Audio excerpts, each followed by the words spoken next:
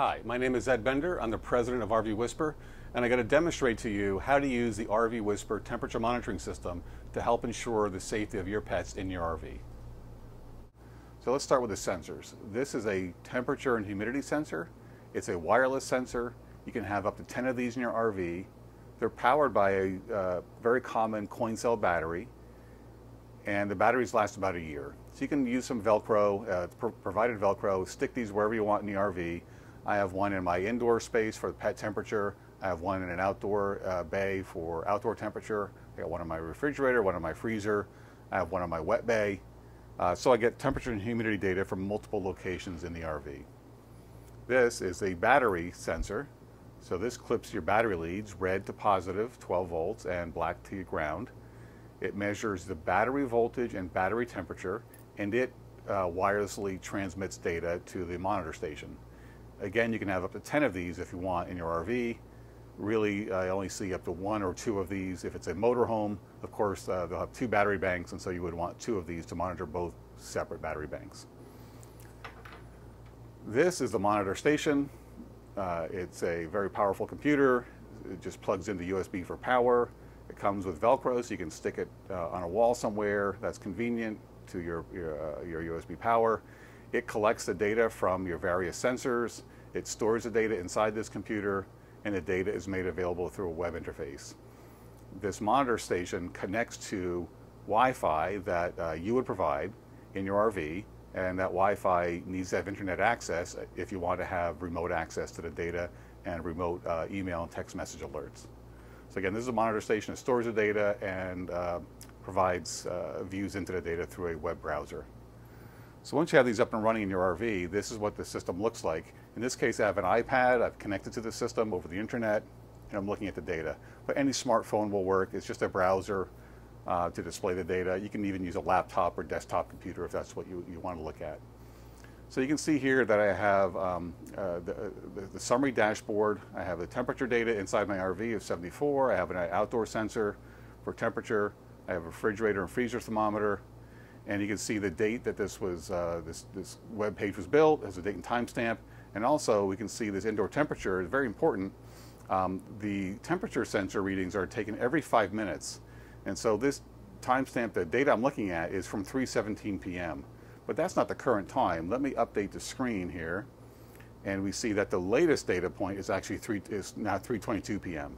So it's important to know that the data is timestamped, and whenever the data is displayed, especially the temperature data, the timestamp is displayed along with that temperature sensor data. So again, 5-minute data, and the timestamp is displayed with that. You click on the data, it very easily shows a graph over the last 3 hours as the default. If you want to choose the last day or two, it's very easy to select a different time frame and graph up over time. So you can see we were traveling, it hit 95 degrees, almost 95 degrees. We got to the RV park, plugged in, air conditioner's been keeping us fairly comfortable since then, the last day and a half. So very easy to log data and to graph up the data. Let me go ahead and go back to the dashboard page. And the same thing for the freezer temperature fridge, I can get graphs over time. The battery voltage data, I can go click into that. Again, you get a 3-hour default time period. Let's go look at a few days in the past. And you can see the effects of having solar panels. As the sun comes up, the voltage goes up for a few hours, and then it drops back down so the batteries don't get overcharged.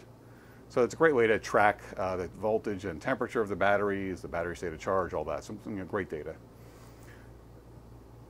So the next part is, this is for viewing the data. It's great. You see the timestamps every 5 minutes. The data is never more than 5 minutes old.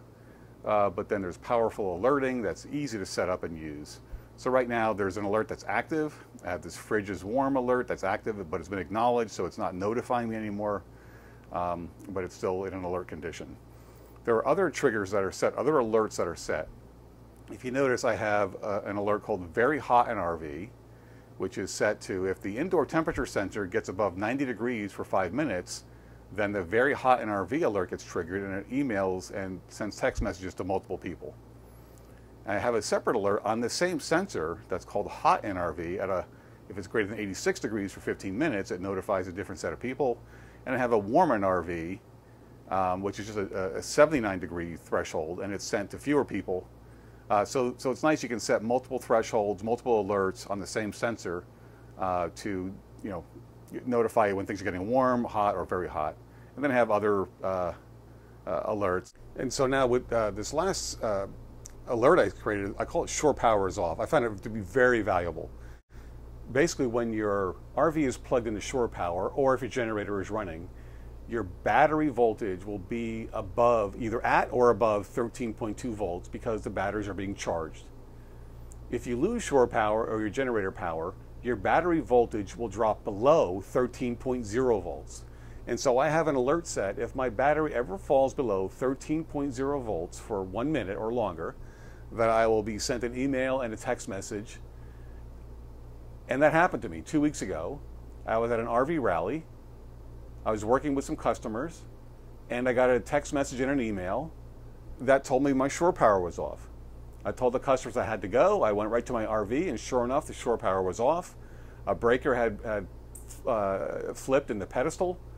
I was able to open the doors and turn on the vent to keep the dog safe. It wasn't that hot of a day, but I had the RV all closed up with the air conditioner on. If I had left the dog in there with the air conditioner off, it would have got very hot after 30 or 40 minutes. So by having this Shore Power is Off alert, it gives me an early warning system, and it worked, and I'm very grateful that I had that set up. So anyway, that's the RV Whisperer quick demo. Thank you for your time. I hope this was useful to you.